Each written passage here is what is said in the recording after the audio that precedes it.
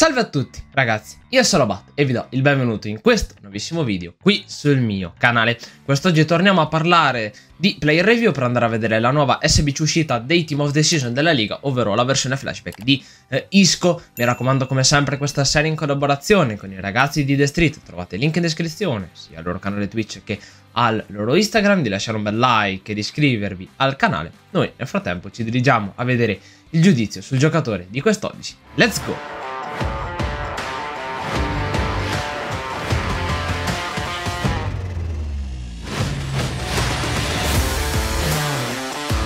Partiamo come di consueto dal costo che si aggira attorno ai 280.000 crediti su Play, 270 su Xbox, 305 invece su PC, per un giocatore con 5 stelle skill, 4 stelle di piede debole, work rate normale, basso. Per quanto riguarda invece il fisico abbiamo 1,76 m di altezza, 79 kg con body type average. Per quanto riguarda i link, penso sia abbastanza intuibile il fatto che abbia dei link ottimi dati dalla nazionalità, sicuramente di appartenenza. In combo con il campionato vi dà la possibilità di inserirlo in squadra molto semplicemente, oltre alla squadra di appartenenza, ovvero Real Madrid, che vi concede magari quei link con Benzema, con Vinicius, con Militao per esempio. Veramente avete ampie possibilità per inserire questo Isco all'interno dei vostri team. Il style più consigliato per il giocatore spagnolo secondo me è quello di Falco, per andare ad aumentare un pochettino la velocità, comunque andare a dare un boost per quanto riguarda il tiro e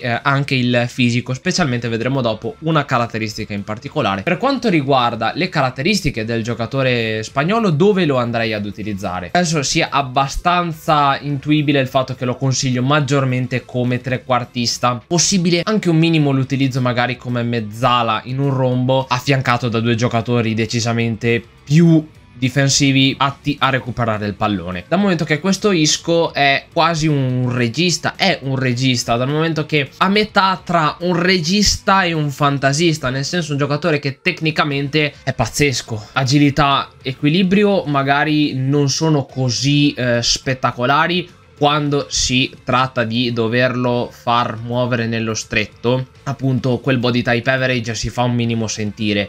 Non è proprio rapidissimo nello stretto, però ha una precisione fuori dal normale quando si tratta di dover controllare il pallone. L'agilità e l'equilibrio si fanno molto sentire in alcune situazioni, ovvero quando magari fate la skill e cercano di contrastarvi. Questo Isco non perde così tanto facilmente l'equilibrio, riesce in qualche modo a recuperarlo e procedere palla al piede, ed è una cosa che non ho visto così frequentemente su giocatori da 300.000 crediti sicuramente, ma anche quest'anno non è proprio così frequente un giocatore che resista così tanto ai contrasti. Ripeto, per quanto riguarda la velocità, la mobilità nello stretto, non aspettatevi un giocatore alla Ben Yedder, alla Foden, che si muovono molto rapidamente. Non aspettatevi magari quel giocatore alla Ronaldinho, che riesce a resistere benissimo ai contrasti grazie a comunque dei buoni valori di forza. Questo Isco comunque resiste, magari un minimo si sbilancia,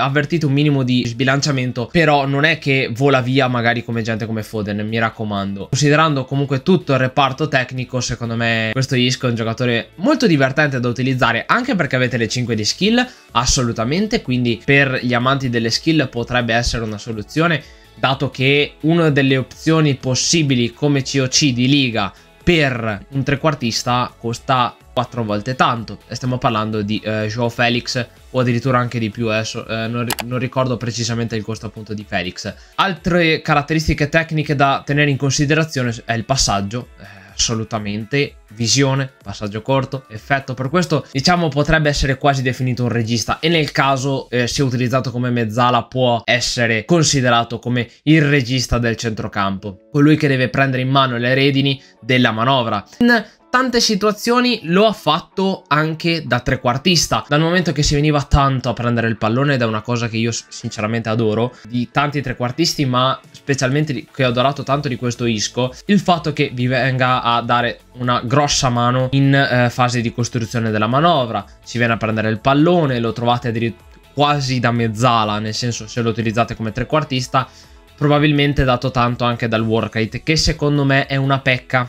Mi raccomando, non è un lato positivo avere un normale basso di work rate per un trequartista, lo è quasi per un attaccante che comunque deve inserirsi in fase offensiva, figuriamoci appunto per un trequartista. Magari come mezzala va un attimo a essere limato, dal momento che comunque vi può dare una mano anche in fase difensiva, per il fatto che qualche pallone l'ha recuperato. Non stiamo parlando di un giocatore che va utilizzato mezzala perché vi pressa tutti, comunque recupera tanti palloni. Qualche pallone in giro per la partita lo recupera assolutamente, specialmente se siete bravi con i giocatori manuali, per cui un minimo può essere anche utilizzato come mezzala. Non, mi raccomando, non è il prototipo ideale secondo me per utilizzarlo. Se vi piace questa tipologia di giocatore come appunto interno di centrocampo, può essere una soluzione, mi raccomando però affiancato da giocatori più difensivi. Altra peculiarità del giocatore del Real Madrid è il tiro, finalizzazione, posizionamento, potenza tiro, long shot, quindi potete tirare sia da dentro che da fuori area di rigore, c'entra quasi sempre la porta, si rende molto pericoloso. Più di qualche gol comunque l'ha segnato, specialmente quando si trattava di dover finalizzare, dove interviene anche molto bene la freddezza. Abbiamo detto pecche, la forza fisica di questo Isco, oltre al fatto che non gli permetta magari di proteggere bene il pallone, non gli consente di avere né una forza dirompente come può essere nello sprint boost, dato che non abbiamo delle statistiche così eccezionali, ma neanche tenere bene tutta la velocità sul lungo. Per questo vi vado a consigliare il Cremistitelli di Falco, oltre alla velocità che, dato che vi va ad aumentare comunque questa caratteristica in particolare, che secondo me è quella da tenere un po' più in considerazione, oltre un minimo anche l'aggressività, nel caso lo utilizzate mezzala può venire un minimo utile avere un giocatore con qualche punticino in più appunto di aggressività, oltre al fatto che vi vado ad aumentare la velocità, che secondo me è la più grande pecca di questo Isco, più lo sprint boost che la velocità sul lungo. Sinceramente, quando aveva un po' di spazio comunque ha preso un po' di velocità magari in campo aperto, è riuscito a saltare il centrale avversario in velocità. Diciamo che secondo me appunto le tre pecche di questo Isco sono la forza fisica, come detto prima non vi permette di proteggere bene il pallone e di avere forza nella velocità, che è l'altra pecca secondo me di questo Isco. Nel caso vi piace il trequartista alla Foden molto veloce, è una pecca. E la mobilità nello stretto, che seppur abbia una precisione clamorosa e comunque viene tutto aiutato dalle 5 di skill, quindi per girarvi vi girate, se vi siete abituati ad utilizzare questa tipologia di giocatore, però non è così agile appunto nello stretto. Con un spazio un po' più aperti, se non si tratta di doversi girare, di essere spalle alla porta, questo Isco comunque è molto agile, appunto. Anche una corsa abbastanza inusuale che non si vede tanto. Questa è una cosa un po' più interessante, che però potrebbe essere un po' triggerante per alcuni. Arrivando al giudizio sul giocatore spagnolo, cosa ne penso? Lo consiglio? Non lo consiglio?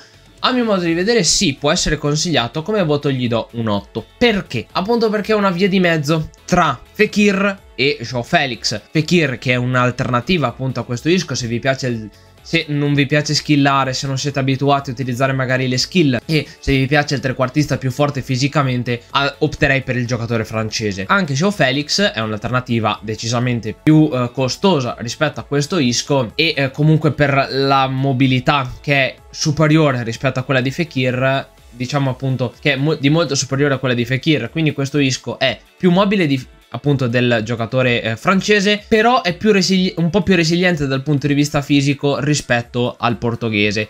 Quindi è una via di mezzo. Come detto prima, abbiamo un'alternativa in particolare, per questo secondo me non prende un 8,5, 9 assolutamente, perché salendo con il prezzo o uscendo dal campionato abbiamo tante altre alternative per non utilizzare questo Isco. Vedesi magari il Foden della situazione che potreste avere nel club. Salendo con il budget abbiamo per esempio João Félix, abbiamo un possibile Benzema usato come trequartista magari, o anche Suarez utilizzato come COC, per appunto non andare a utilizzare questo Isco se abbiamo un buon budget. Per squadre di medio-basso budget per me può essere consigliato. Nel caso non vi piaccia Fekir come giocatore o magari lo andate a utilizzare come punta, non lo so, in quel caso per me può arrivare a essere totalmente consigliato. E comunque per il rendimento in game non mi è dispiaciuto.